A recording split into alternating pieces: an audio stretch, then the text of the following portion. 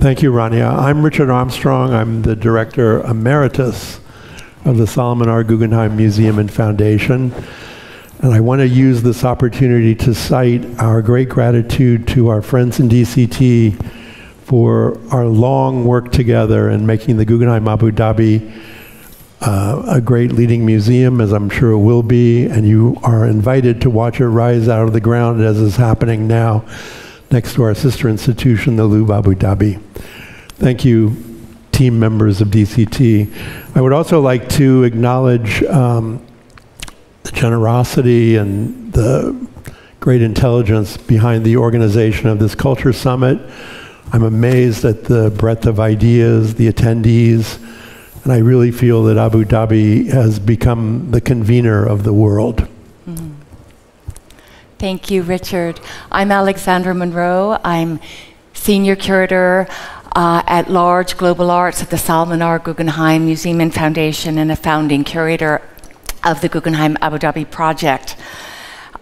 This panel was originally conceived by our Guggenheim colleague in New York, Saira Levinson, who is really at the forefront of educators in museums today who are rethinking what museum education can be. And the idea among these thinkers and among leaders like Saira is for a museum to shift the concept of education from a place to tell a single monumental story to a place to share multiple, even discordant stories. From a place of learning, from higher to other, to a place of experience, even as we shall see with Li Mingwei and Pascal Martini-Tayou, of embodied experience. Some of these other paradigm shifts that we're workshopping both at the Guggenheim in Bilbao, in Venice, and increasingly here, Guggenheim Abu Dhabi, is really also shifting the concept from ways of seeing, a museum as a receptacle of a place, as a journey of ways of seeing, to ways of being. From a scenography of objects in space to a choreographer of performers ourselves, the journeymen and women in space. From being one in a crowd to being with oneself in a crowd. I'm also especially interested in the shift that we're going to talk about today, and I'm also very interested in what Donatien Grau at both the Musée d'Orsay and now at the Louvre is thinking about this, but how we can shift this very modernist white cube concept of the museum as a place where you are meant to be quiet and silent to maybe a place of cacophony, a place of sound, a place of anthem making. These are all new models and approaches that we are thinking about and workshopping at museums, I think, around the world, with the primary ideas that curators are really considering now and mapping out their exhibitions, or in our case, opening a new museum in the Global South, is what is the cadence of a museum? What are you offering those who come? And what is the metabolism of the experience that you are giving to people, or multiple metabolisms, different journeys. We're working from the Frank Lloyd Wright spiral, which, as Mariette described earlier, is a very rigid, linear experience, to the kaleidoscope of Frank Gehry's Guggenheim Abu Dhabi space. Maybe we're also finally moving, and Mingwei, you will be speaking about this, from the idea of museums in the 20th century as being very secular spaces, maybe to spaces of spiritual intelligence and maybe even sacred encounter. So we have today two extraordinary artists, Li Mingwei and Pascal Martini-Tayou, who are really at the forefront of breaking up this linear itinerary of exhibitions to become journeys of other kinds of discovery, including joy, including repose, including play. Each has devised, I think, their own radical practice to interrogate all of the assumptions that we are here today to face and wrestle with. about what a museum is supposed to be, what it used to be, but really now what it can be. And two, in your cases, slowing down the experience of encountering a work of art that might even be yourselves in space, and asking viewers, again, to pay attention to the embodied experience. And finally, we're going to look to Donatien to kind of ask, why does all this matter? Why does it matter to change the cadence and the metabolism? Why does it matter to have these different temporalities and itineraries in our museums today? Okay, so with that, we're going to turn to Li Mingwei. Thank you, Alexandra, Richard, and my esteemed colleagues. What I'm going to do for you for the next 7 or 8 minutes is to share a story. I call all my projects stories because they came from somewhere and imbued within me, and the content of the story belongs to you, and you change the story in the way that you see fit. This story is called When Beauty Visits. 2015, my partner and I moved to Paris from New York and Taipei. I was never ever so struck by the beauty of Paris.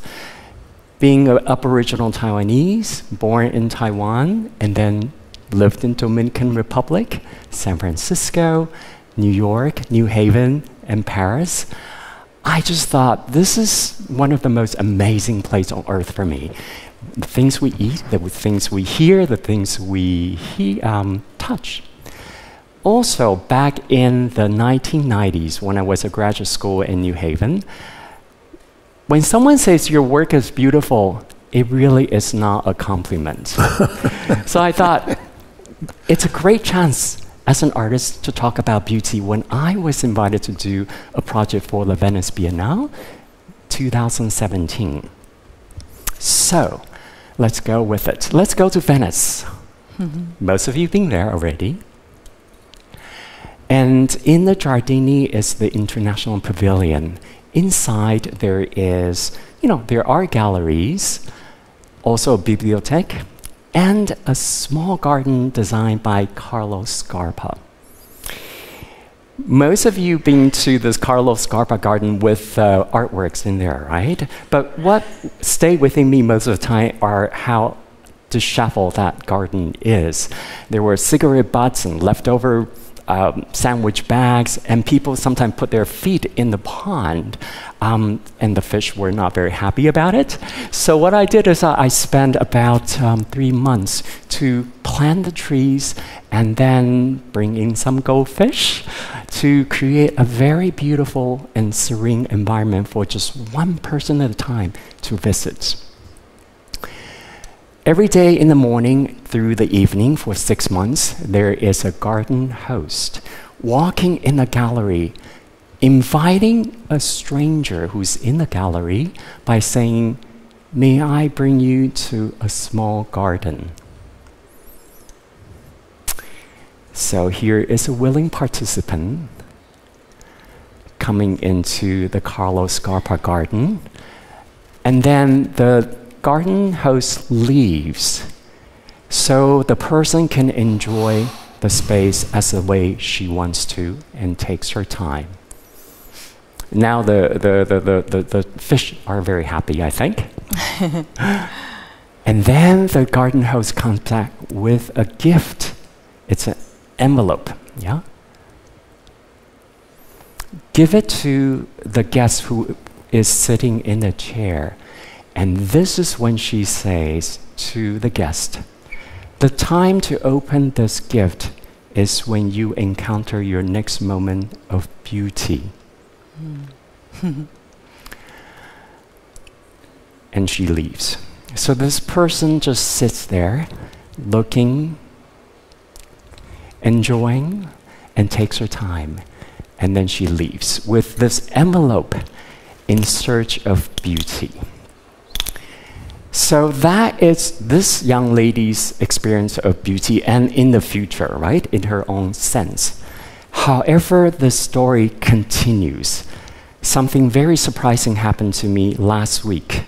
when I was installing my show at the Young Museum in San Francisco. I was walking in the gallery. An older gentleman said, "Mr. Lee." I turn around, I say, "Oh, so lovely to see you." He goes, "I know you, but you don't know me."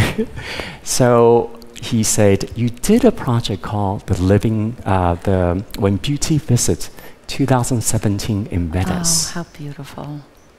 And I say, "Can you tell me your story, please?" He said, "I was invited into this beautiful garden by a lady. When I sat down, she came in with an envelope for me, and it says, 'When Beauty Visits.' The church bell started tolling in the back. That was when I started crying. I cannot stop crying. And the reason is because exactly the same time yesterday, I scattered my wife's ash into the canal, and the bell tolled. And I cannot believe exactly 24 hours later, a young woman invited me to sit here with such grace and beauty and kindness." So I was so shocked that this story came back to me. And I say, "Could you please follow me?" I took his hand, brought him to the next gallery, which has my other project called the Mending Project in there. In that gallery, you see a big table with thousands of spools on the wall, and there is a person, a volunteer sitting behind the table, waiting for anyone to bring something for us to repair, usually clothing, but sometimes they say, "It's my heart that needs to be repaired." So I say, "Do you recognize that lady sitting behind the table?" He looked at her for a second and started sobbing. He said, "That was the lady 7 years ago that gave me the gift." And this is what happened. So I really believe at that very moment, grace and beauty visited every one of us in the gallery. And the story continues. So beautiful. Thank you. So beautiful. The magic of ritual really does produce magic. Thank you. So Richard Armstrong, Director Emeritus of the Solomon R. Guggenheim Museum and Foundation. Thank you. A long time ago, in the late 1950s, a young boy visited this museum for the first time without his parents or without classmates. And he previously had been very interested only in the armor and the horses. But this time, he decided to go upstairs to find this, which truly mystified that person, who was me, around age 10. As you go in, you see that it's a accumulation of elegant Chinese artifacts from the past. And I show this to you because I think it's so important for us in our hyper-fluid world to recognize the value of the museum's fixed assets. And that we, as repeat visitors, and I've gone back, of course, dozens of times to this place since it's where I grew up, we, as repeat visitors, are able to measure time against the objects that we're looking at. They almost act as sundials for our own maturation.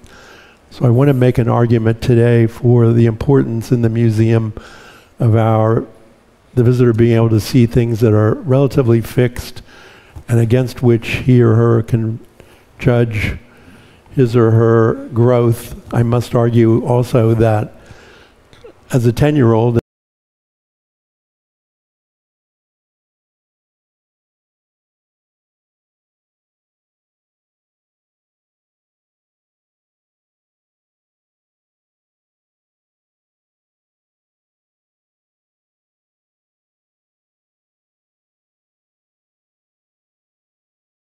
in contrast, to show you a few slides from the Ankawara exhibition at the Guggenheim Museum about 6 years ago, where this very unusual Japanese-born, Mexican-raised, New York-centered artist had a practice of making a painting a day when he was able to, that really fixed time in a very provocative and to some degree impenetrable way.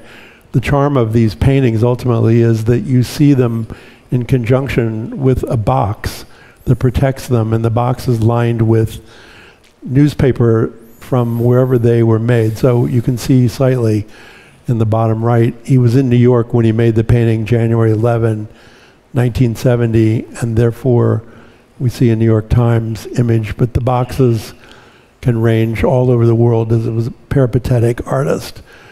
So to my mind, one of the greatest strengths that artists have is make us focus and look at things in a very careful way.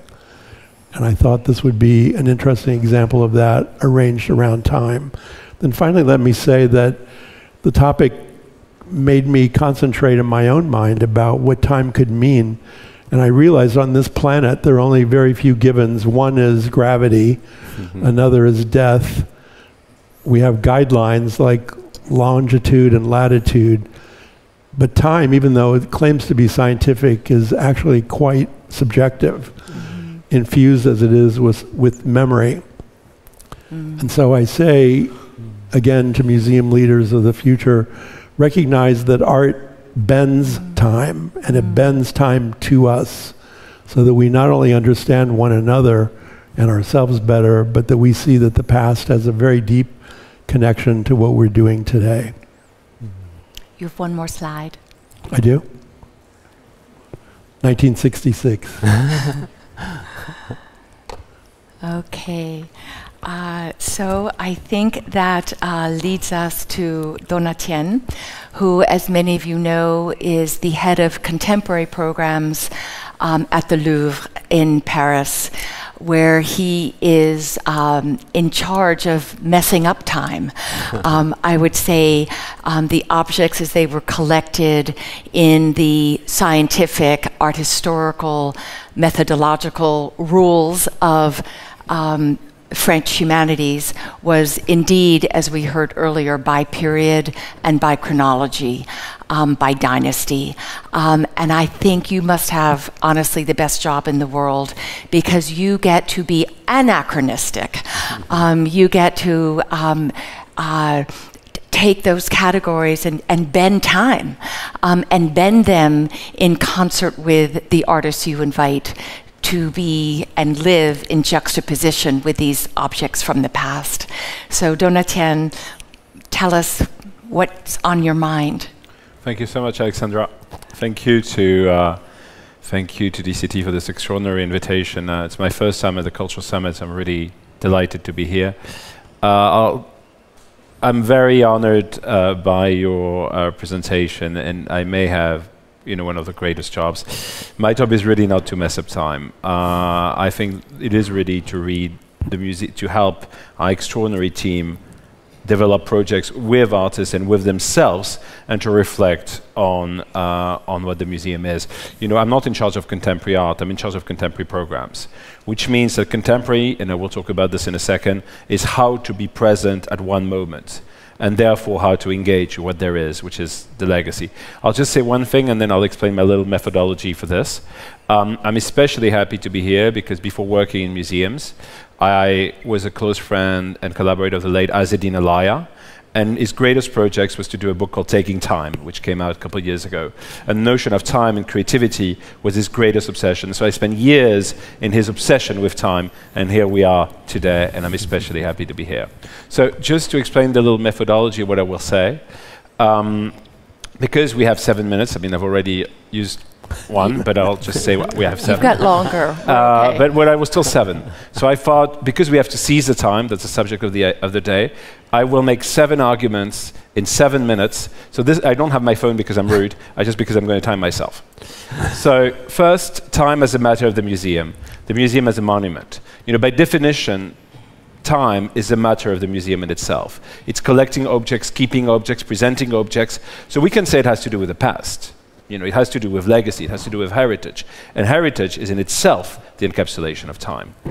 On the other hand, one could say the absolute opposite. It's about being present. It's about presence. It's about being here now. You know, I always say that working with contemporary at the Louvre, it's not because we work with contemporary artists. Contemporary arts is something that exists and that can be present in the museum, but every art is contemporary. Yeah. Every day, 30,000 people enter the door, with the exception of Tuesdays when we're closed. And they experience the art today. Their experience will have probably nothing to do with what people would have experienced 50 years ago. They will connect with it, disconnect from it, relate to it, but it will be today. And so the beauty is this entanglement between the absolute present of the presence to the artwork and the immense depth of time. That leads me to my second point, the dream of foreverness. You know, museums are a little bit like love letters that humankind writes to itself. When you tell someone you love them, it's forever. Maybe tomorrow you'll change your mind, but it is forever at this very moment. It's the absolute of presence. And it will last, and museums are here to last, because they are these love letters. And that's the beauty of it. Whenever something enters a museum, you have the idea that it will be there forever. And museums, as institutions, only have a very short history. You know, MoMA, 100-year-old, Louvre, 230-year-old, that's nothing compared to human history. But we have this idea of the beauty of foreverness, of something that will be there, that will last, and that will be embedded within the greater thing, which is both time and space. And even in US American museums, because we French like to say, we keep things forever, you in the United States, you deaccession all the time. Actually, things are a little more complicated because 99, I mean, you may contradict me if I'm wrong, Alexander or Richard, but 99% of works you won't really deaccession unless you have really big trouble. True. So that idea of foreverness is something that we have to keep in mind. There are these moments when humanity celebrates itself. Third point, museums are extraordinary structures for their own oblivion. Before working in museum, I was and still am a scholar, and I did a book called Living Museums, which was prompted by a phrase from my mentor, Philippe de Montebello, who ran the Met for 31 years. And he said, we in museum forget everything about what has been done before. That's the role of power. The new people come in. But it's also the history of structures.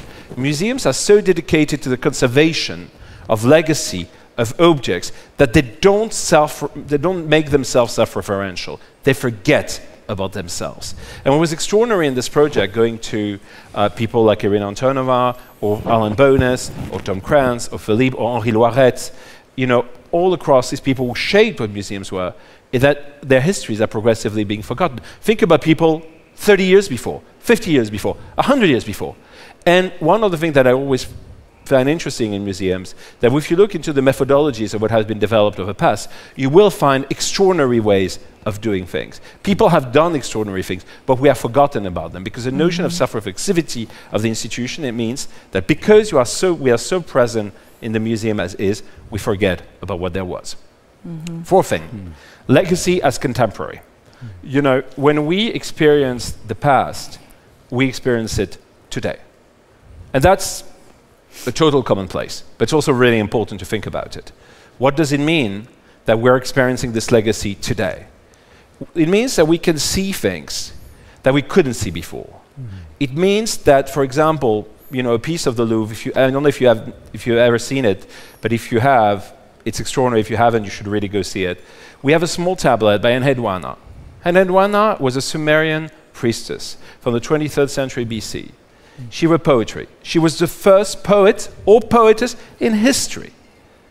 And here is this tiny object, clay object, that is the first poem by the first woman in recorded history. It hasn't been a highlight in visits at the Louvre. It's in a corner.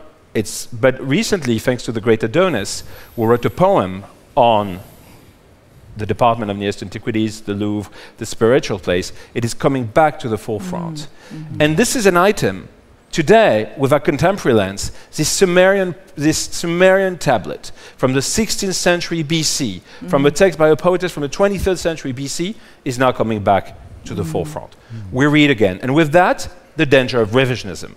When we read again, we shouldn't change history with our eyes. We should use our lenses to see history again.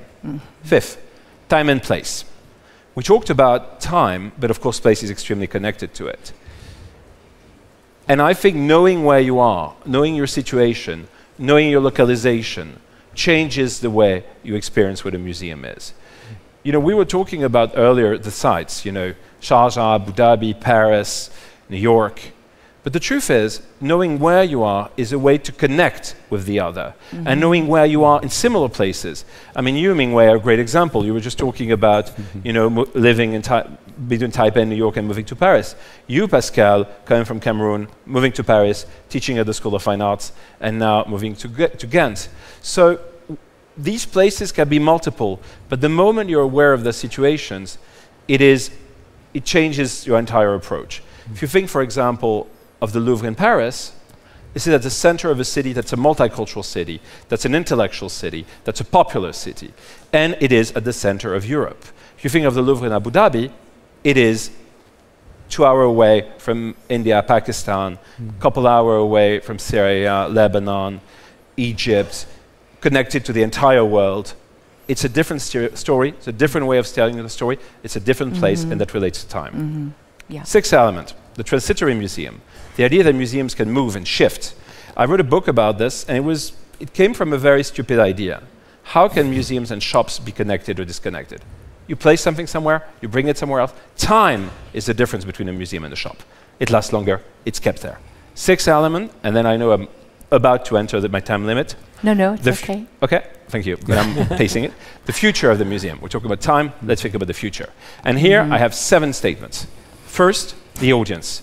We should never forget that the key to a museum is the audience. In 1923, the great French-American intellectual Henri Faucillon, who wrote on the 11th century, but basically was the one who inspired Clement Greenberg to invent abstract expressionism, said that museum is an encounter between a collection and an audience. There have been many definitions since, but a collection and an audience. Most important is the audience, today, these people coming in today. Second, the museum. You know, the definition changes all the time. What a museum is now is not what it was 50 years ago, what it was 100 years ago, what it was 150 years ago. The museum in Alexandria, the beginning of everything, was actually, and that's perfect for you, a performing arts center with a library. So definitions have changed. They change all the time, but the museum is a place that is open, that integrates many different ways of being and living. Third, conserving. We shouldn't forget that there is a central aspect that we sometimes leave a little aside because of the narrative side of things, that is to keep objects, to protect objects, because they are the world's shared legacy, kept in one place, in one site. Fourth, knowing who one is. Looking at the identity, looking into the past, looking into the many ways a place can be, a museum can be, and opening it up. Because it is through this process of deciphering, of interpreting, that we will be able to know more and actually live in the present. Then I have fifth, I think? Yeah. No, sixth? No, fifth. Trying, being experimental. That's the same thing. You conserve, you try. You try things. The good news about the history of museums, and I'm sorry to say that, Richard, everybody forgets 99% of what we've done. So what remains is the experience. So we can try. We can try things. From the moment we're embedded, from the moment we're anchored in what we do, we can always keep trying. 6, education and contemplation. They do not have to be separate. Yeah. Education, which is a long process, a research, something we think about, something we develop over time, years and years and years and years, doesn't have to contradict the direct experience. Let it be of a painting, let it be of an actual performance, let it be a video, let it be of a poem. We have to be totally present and embedded within the longer time. And 6, the most important, artists. Artists are not a separate audience. There's not the artists, the audience. Yeah. You are our first audience. Yeah. And as you are our first audience, you are the bridge between the collection, because you're already there, and the public. And that's what makes your voice so important. Thank you very much. Donatien, thank you very much. That was quite a performance in time. I just want to follow up with one question before turning to Pascal.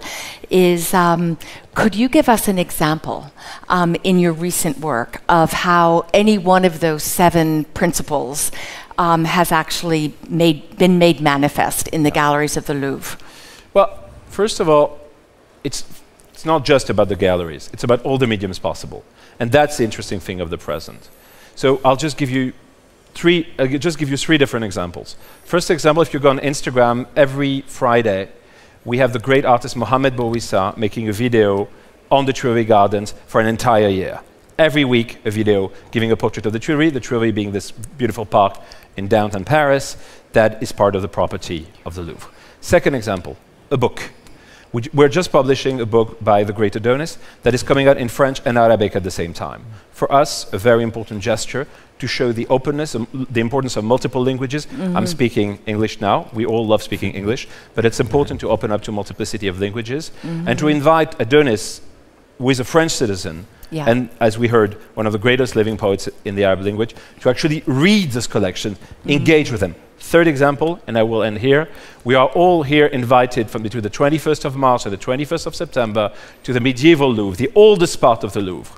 We've invited 104 poets from all around the world, including the great Nunjum Al-Ghanem we heard earlier today, to write a poem in the Louvre, on the Louvre. And it's a book that's coming out in French in March, it's coming out in American, the New York Review of Books, in October. But most importantly, they have read these poems in their own language. These poems they have written on their work, from the Nobel laureate Jan Vos to Nujum Al-Ghanem to Kim Gordon. And if you go to the medieval Louvre, between the 21st of March and the 21st of September, you will hear those 98 readings in Wolof, Arabic, Catalan, Chinese, French, English, Italian, over 30 languages. And that is a direct example. You go deep into the origin of the museum. It's a highly contemporary, all this is creation, and it's a reading of the collection. As Cézanne famously said, the Louvre is the book in which we learn how to read. Question of legibility and experience do not have to be disconnected. Yeah, thank you so much. That's brilliant. I also love that you're doing it in the medieval galleries, which, by the way, were as transnational as we are today. Globalization was not invented in 1989. So thank you for that. Richard, I think you have the... Thank you, Mingwei. Pascal, we are so honored to have you back in Abu Dhabi. You recently did a brilliant show at the Cultural Foundation here with our dear colleague Rim Fada. And we're always very interested in how you disrupt the museum space and introduce ideas of play and, again, cacophony, how you make us see the objects and detritus of our everyday world in these new contexts, in spaces that, of course, you not only work inside the galleries you're given, you also permeate outside. You often work in playgrounds and the outside of museums or on their facades. You kind of pollute our museums with the purity, the so-called purity of our museums with the everyday life. We are excited to hear about your project here in Abu Dhabi. S'il te plaît. And for those who would like, you have French on channel 2. Tu peux jouer le... Je ne sais pas comment ça marche, je n'étais pas préfet. Merci beaucoup. Bienvenue dans ces lieux somptueux. Et il s'agit d'aujourd'hui de parler du temps. Et moi, je vais essayer de raconter une histoire, comment j'entends le temps. Imaginons que le temps n'existait pas. C'est-à-dire, c'est quoi le temps? Pas parler du temps. Qu'est-ce qu'il y avait avant le temps? D'où vient le temps? Et je pense que chacun de nous a son propre temps. Depuis l'invention de l'horloge, on pense avoir maîtrisé le temps.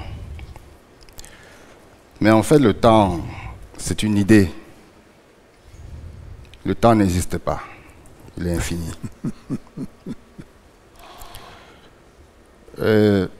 Si on regarde le temps comme un outil, par exemple comme une craie, un crayon, on peut en faire ce qu'on en veut. On peut dessiner un rond avec le temps.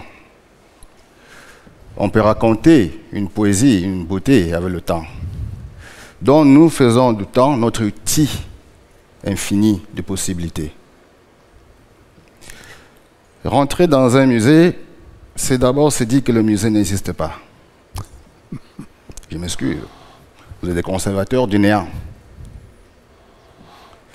Puisque, en tant que sujet, individu, nous aspirons à bousculer les limites, à aller un peu plus loin. C'est comme ça que nous sommes en tant que sujet. Cela s'impose à nous en tant que sujet. Si le temps intervient, c'est peut-être pour justifier nos efforts. C'est peut-être pour quantifier nos productions, donner un sens à nos non-sens. Parce qu'en fait, à un moment donné, le temps n'apparaît qu'au moment où on a en face peut-être un chaos. Et lorsqu'on parle du chaos, c'est parce qu'il y a un désordre. C'est comme parler du bonheur. Normalement, dans le bonheur, c'est là, le malheur réside dans le bonheur, par exemple. Comme le temps réside dans l'infini. Le temps n'apparaît qu'au moment où il y a un crash, où il y a l'urgence. L'urgence de décider, de décision. Dans le temps outil, le temps exploration. Un musée n'est pas un lieu, s'il existait, parce que le musée pourrait être n'importe quoi, l'absolu. Donc ça dépend de ce que nous voulons constituer comme étant déterminant de notre existence. Mais il faut prendre conscience du fait que l'on existe déjà. Mais comment on existe? C'est à chacun, à un moment donné, de déterminer les éléments de son constituant. Ce sujet du temps, il est intéressant parce que c'est comme un jouet, c'est comme une espèce de pâte à modeler. On peut faire des carrés, on peut fabriquer ce qu'on en veut, on peut faire des menus de restaurants, on peut créer des intérêts. En ce moment-là, le temps devient un temps élastique. Un temps élastique. Et qui dit temps élastique pourrait dire aussi temps plastique. Donc le temps d'une conséquence, le temps de l'innovation et le temps plastique, c'est-à-dire le temps de constat. Bon. Lorsque je suis invité par ceux qui pensent que le musée existe, je dois considérer leur invention. Je ne rentre pas au musée parce qu'il est sacré. C'est parce que je dois vivre avec des humains. Et eux, ils ont leur plaisir, je dois partager leur plaisir. Pour moi, le musée n'est pas de l'absolu dans mon quotidien. C'est un outil de travail comme le temps aussi.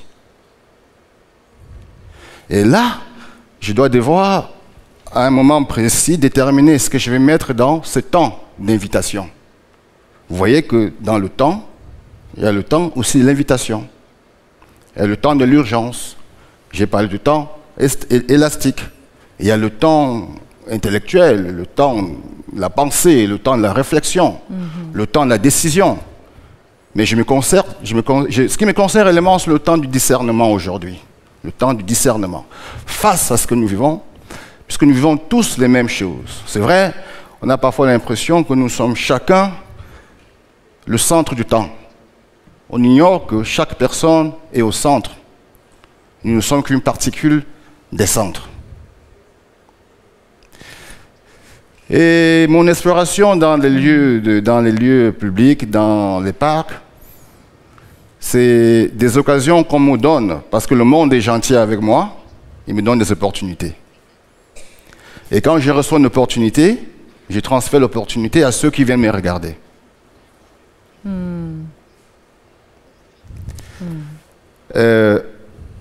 Parce que, bien évidemment, j'accepte aussi les définitions qu'on fait de moi.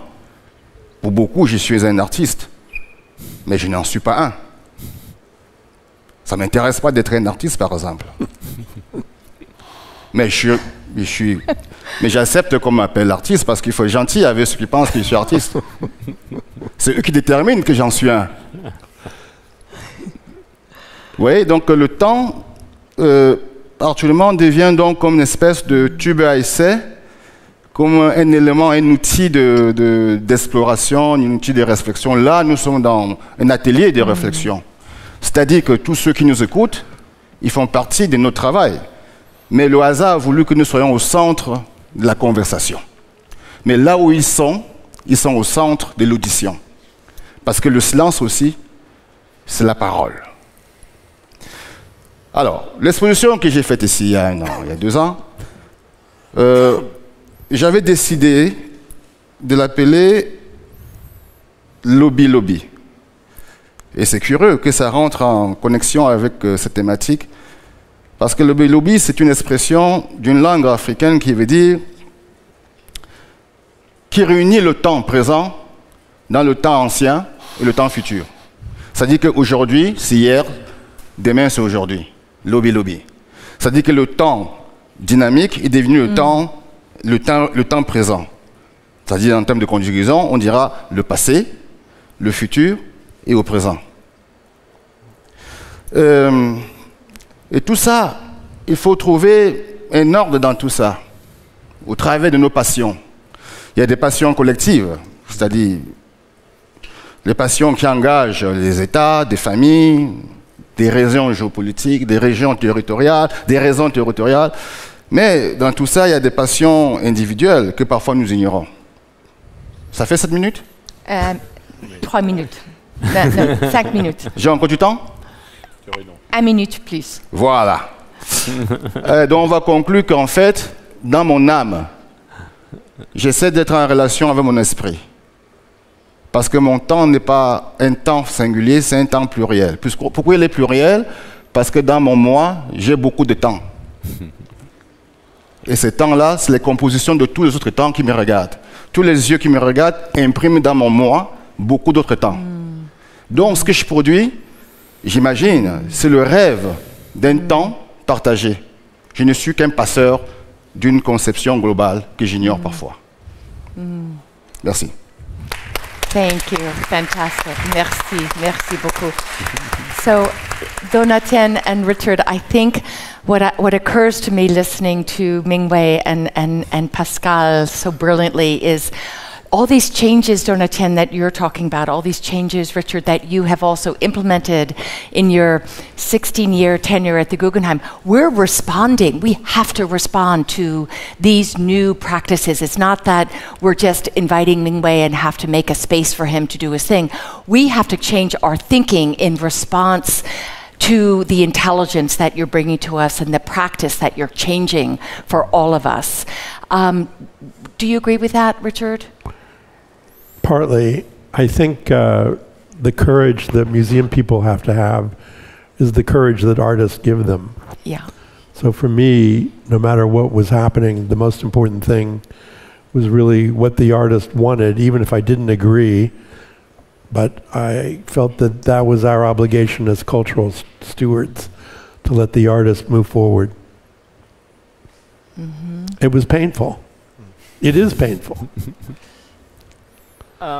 So it may be painful, but it brings a lot of joy. That said, I'm at a different position because, you know, Musée d'Orsay stopped collecting in 1914. Louvre stops collecting in 1948, a little bit later now with the new department. It's Musée d'Orsay and it's Pompidou. So technically, I have no professional duty towards you. None. That said, and that's why I said you are our first audience, because I and everyone working in the museum has an immense professional duty towards the audience, towards the audience members, towards our many constituencies. And you are our first audience. You feel the things, you sense the things, you see things we would never see, like you did. I mean, everything you said, Pascal, or the wonderful story you said, it's deeply embedded, and both your words could be taken as allegories to every single one of us experiencing works of art at Louvre Abu Dhabi here, at the Louvre in Paris, and in all of the world's museums. And that is really what we are looking for with artists. We want to be as easy for you as we can be. And for us to be guided by you and to give us the tremor of the experience that will be the experience of the audience of tomorrow, which we are also, because we're in this because we love it. I would totally agree with you. As a curator, I often tell younger curators working with me that it's not only the first audience, but it really is our most important audience. What I care for, even with all my books and writing and scholarship, is actually if an exhibition I put forward touches an artist, because you are the laboratory of our future. If an artist or an idea or an exhibition thesis hasn't changed your mind in some way, or hasn't, you know, kind of touch the molecules in your brain in a way that make you think differently, I failed. Because you, the artists, are the ones who are creating the culture forward. Another thing that I think is interesting today is that the bridge between artists and scholars doesn't exist anymore. You know, you are researchers in your own ways. The great Kader Attia, who's speaking a bit later, who's artist in residence at the Louvre from now on for 18 months, he's a scholar, he's a thinker. As well as a visual artist. There are many scholars who actually produce creative work. Look at Richard and Alexandra's performance here today. So that's what it is. There are bridges. There's research, different forms of research, poetic research, formal research, right? And ways of experiencing and expanding our knowledge. Je ne pense pas qu'il faille donner un rôle à un corps. Nous sommes tous des créateurs. Nous sommes tous des créateurs, dont la culture, c'est pas l'apanage du soi-disant artiste. Dans ce cas, nous sommes tous des artistes. Parce que nous avons pour mission, en tant qu'existants, de proposer. Et dans tout ce qu'on fait chaque fois, si on met de l'intérêt, de la détermination, à l'arrivée, on participe tous à nos identités, à notre façon de vivre. Donc, le plus important, c'est d'être ouvert, d'être attentif et à ce qu'on fait tous les jours à la maison, quel qu'en soit les tranches d'âge. Parce que c'est pour ça, d'ailleurs, je ne suis pas d'accord qu'on m'appelle artiste, parce que j'ai l'impression que j'ai une mission de sauver le monde. Et voilà, je ne crée pas de la culture, peut-être j'en consomme.